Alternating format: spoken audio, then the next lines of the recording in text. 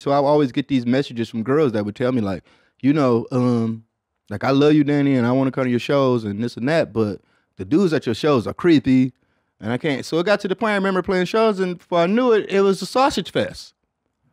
You know, I'm not making like love you records that you will take on a date to. You know, so when I made a Tri-C exhibition, that was like a total point in my mind that I wasn't going to make music like that. I was going to make music that I was a representation of what I wanted to, the type of fan base that I wanted to see at my shows at the time. And yeah, I made that album, which a lot of people love. It's a great album, but the fan base to that album, it's no more at the shows now.